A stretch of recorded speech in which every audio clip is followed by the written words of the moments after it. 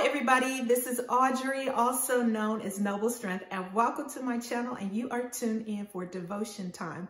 So if you like being encouraged and uplifted through the Word of God, then stick around. Today's topic is praising God.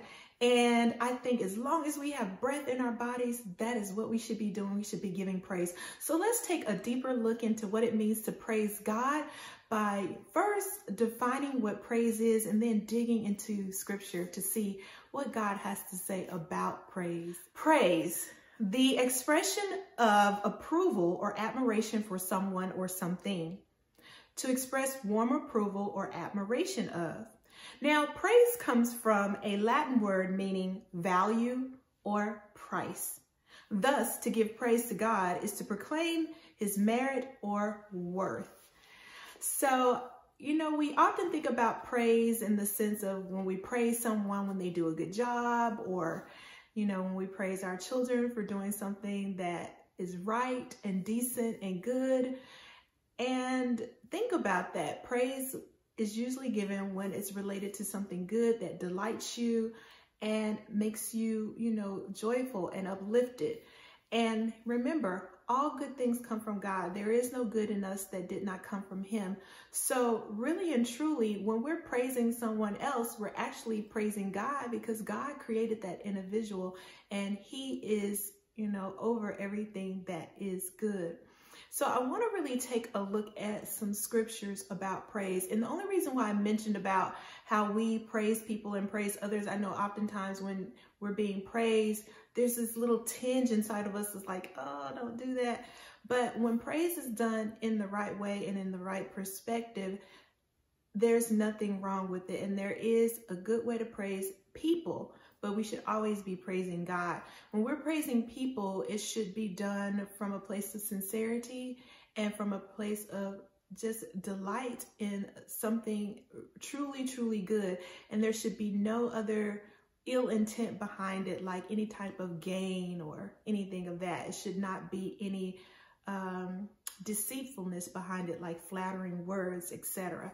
But I really want to focus on praising God and not individuals. Let's take a look at Psalm 150. David, he truly knew what it meant to praise, God. And so that's why I want to look at Psalm. The whole entire book of Psalm is really a message of praise to God. But I want to read Psalm 150 first, and then we'll go on from there. Praise the Lord. Praise the Lord in his sanctuary. Praise him in his mighty heavens. Praise him for his acts of power. Praise him for his surpassing greatness. Praise him with the sounding of the trumpet. Praise him with the harp and the lyre. Praise him with timbrel and dancing. Praise him with strings and pipe. Praise him with the clash of cymbals. Praise him with resounding cymbals. Let everything that has breath praise the Lord. Praise the Lord. And you know what? That was the inspired word of God. When you read it, it just brings you joy. When you read it, you just have life in you. So I really want you to, later on after this video, to go back and read this verse again and really let it get down into your spirit, because David is actually telling us where we should praise him, how we should praise him, and in what manner and what things we can praise God with. It is so amazing that we have the word of God. It just instructs us in every manner. And so ultimately we are to praise God in everything. And that is something that is resounded over and over throughout scripture. And we're going to take a look at a few more scriptures about praising God. In all praise of men and things, there should be an implicit praise to God. And that is something that I drew from my study and just kind of looking up some commentary online about praise in preparation for this video. And I want to read that again because that statement was really profound to me. In all praise of men and things, there should be an implicit praise to God, which goes back to what I mentioned earlier. Whenever you're praising someone about something, maybe a gift that they have, ultimately, who gave that person that gift? God did. So you're actually there's an implied praise to God in the process. So when you're doing it and you're meaning it from sincerity, maybe you're praising someone for their gift of song. Oh, you really did an awesome job singing today. That just moved me so greatly. You're so awesome at what you do.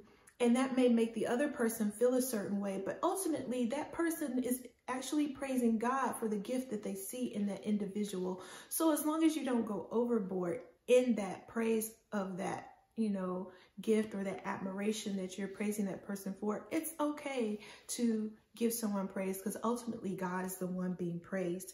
I want to read James 1:17. James 1:17. Every good and perfect gift is from above, coming down from the Father of the heavenly lights, who does not change like shifting shadows.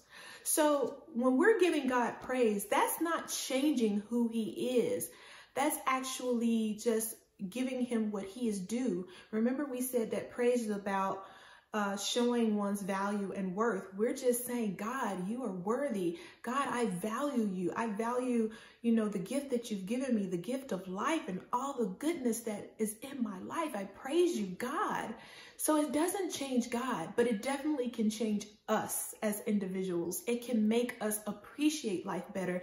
It can take us away from a negative frame of mind to a positive frame of mind.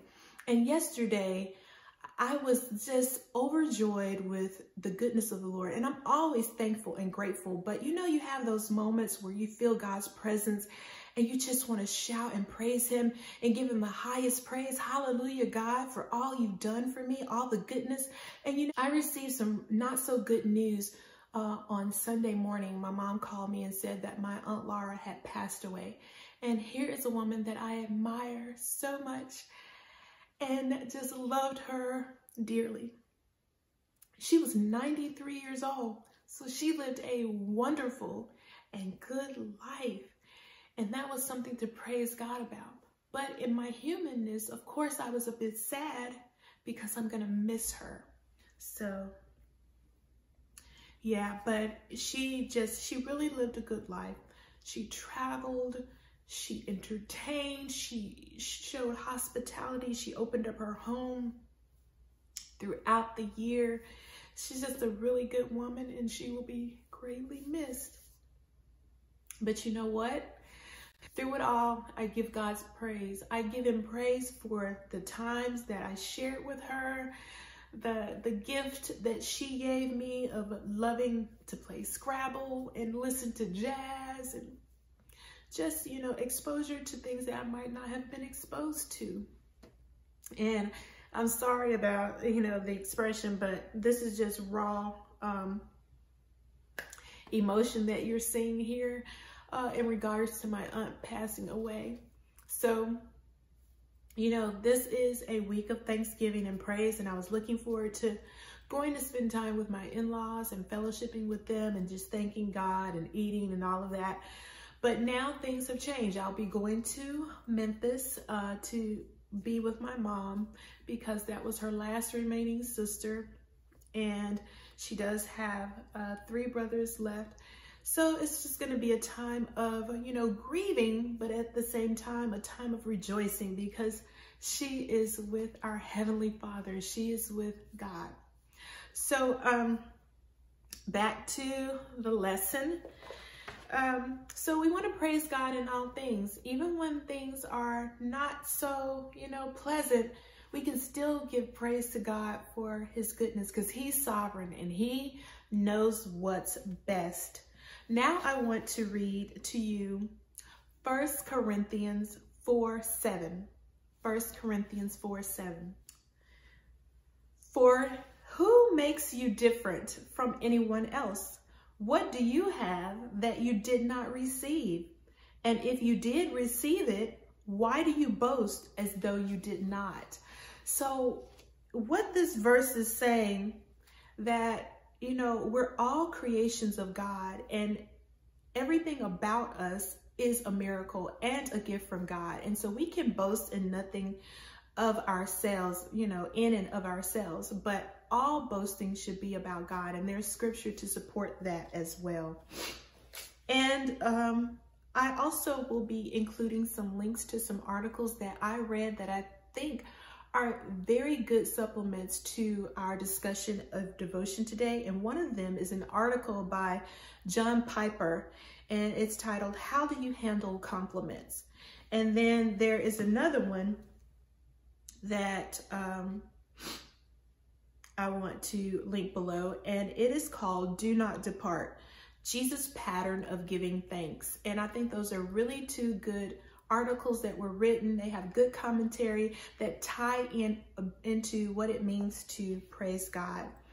All right, also, I want to read 1 Thessalonians 5:16 through 18. Rejoice always, pray continually, give thanks in all circumstances, for this is God's will for you in Christ Jesus. And I underline the will because as a child of God, as a born again believer, we desire to be in God's will. And this scripture specifically tells us what one of those wills of God is, because there are many things that are in the will of God. Whatever his word says, we are to be in obedience to. And specifically, this is in God's will. It says, rejoice always, not sometimes, but always. And you may ask, how can I continuously be rejoicing always, even when things are not good or down? It's a frame of mind and being. That's why we need to be in God's word daily. We need to be communing with him daily. We can talk to God wherever we are, about every situation and every circumstance. That is what's so wonderful about Jesus coming down and, living among men and dying, willingly giving his life for us, because now we can come before the holies of holies and, make our claims about how good he is known and just make, professions to him about our love for him and just ask, for requests about various things. And it's all because of God. And that alone, to me, is a way that we can rejoice and continually give praise. And it says, pray continually. And so praying is just a way of communicating to God. And we can do that in our spirit. It doesn't have to be aloud all the times, though at times I prefer when I'm in my closet or in my own little space to just pray out loud, because the words help me to keep my mind from wandering and being distracted. Sometimes when I'm praying silently, my mind wanders, and praying aloud is a way for me to truly be focused on talking to God. So rejoice always, pray continually, give thanks in all circumstances, for this is God's will for you in Christ Jesus. Amen. And now I want to read, let's see here, one last verse, Psalm 34:1. And this is the ending of Psalm 34:1. I will bless the Lord all times. His praise shall continuously be in my mouth. Let me read that again. I will bless the Lord at all times. His praise shall continuously be in my mouth. Like I said earlier, David truly understood what it meant to praise the Lord and how to praise God. And like he said, continuously. So what I want to say in ending is that praising God is something that we owe him and that he deserves because he is worthy, but it benefits us in our spirit, in our growth as individuals. And one of the ways that I, try to be mindful of praising God is just by reading his word. So make sure that you take time out of your day, whether it be early in the morning or right before you go to bed. I try to do both so that I can set my mind, like it's like a compass, setting your direction for how you're going to be thinking for the day, and then going to sleep with him on your mind so that you can have a peaceful rest at night. And praising God gives you joy and it gives you peace. And I want to read some scriptures, my two favorite verses. I love Philippians 4:6-8. Those are my favorite scriptures. I try to keep them in the forefront of my mind because it keeps me in a positive frame of mind. So, I think it also goes into praising God. So let's read that. Philippians 4:6-8, or through 9, I should say. Be anxious for nothing, but in everything, by prayer and supplication with thanksgiving, let your requests be made known to God. And the peace of God, which surpasses all understanding, will guard your hearts and minds through Christ Jesus. So we can see that when we're talking to God and bringing our prayers before him, it is with thanksgiving, which is a form of praise. And with that comes peace. And who doesn't want peace? Let's continue. Finally, brethren, whatever things are true, whatever things are noble, whatever things are just, whatever things are pure, whatever things are lovely, whatever things are good, of good report, if there is any virtue and if there is anything praiseworthy, meditate on these things. The things that which you learned and received and heard and saw in me, these do, and the God of peace will be with you. Once again, Paul is telling us that ways that we can have God's peace, giving him thanks, thinking on those things which are good, and who's good? God is good. Jesus even said it himself. There is only one who is good, and that is God, the Father. He is our perfect example. Jesus Christ is our perfect example, and he gave God thanks continuously and pointed to the Father continuously, even on the cross up until the end. So I just wanted to share that with you today. I think this is very fitting for this Thanksgiving season. Just remember to be praising God in all things and through all circumstances, no matter what they are. So I would love to close with prayer. Yeah, let's do that. Dear Heavenly Father, Almighty and righteous God, Sovereign God, the great I am, the Alpha, the Omega, Lord, we just thank you for all that you have given us, all that you've bestowed upon us, all that you've endowed us with, Lord, our gifts. Lord God, we just give you praise and thanks for it. And we give you thanks for meeting all of our needs, Father God. Sometimes we take those needs for granted, but we don't mean to, Lord, so forgive us for that. Lord, thank you for clean running water, a roof over our head, clothes on our back, food in our stomach. Thank you, Lord God, for your goodness. Thank you for sending your Son, your one and only Son, to die for our sins. We just thank you for the blood. Father, we just give you praise for our family, for our friends, for our acquaintances, people that you've brought into our lives briefly, or whether they're still with us or not. We just give you praise for them, Lord, because everyone who we cross paths with, you brought into our lives for a reason. So we thank you for that, Lord God. And we thank you for this season of Thanksgiving, Lord God. But let it not just be for a season. Let it be continuously, Lord God. Let your praise, Father God, be continuously in our mouths. And we just give you thanks for everything on heaven and in earth. And we ask all of these things, that you be with us and just help us continuously to look to you for strength, for guidance, for instruction, for goodness. Lord, help us to be mindful of what we speak out, Lord God, and just let it be a praise, Father God, in honor of you. In Jesus' name, amen. So thank you once again for tuning in for this devotion time. I love you guys. I want to wish you a happy Thanksgiving. You'll see me again after Thanksgiving. But comment below if you are so led. Share with me any scriptures that go along with this devotion of giving praise to God. I love you all, and I'll see you next time. And remember to be a good steward of all that God has given you, because he truly loves us so much. Bye. All the earth worships you and sings praises to you.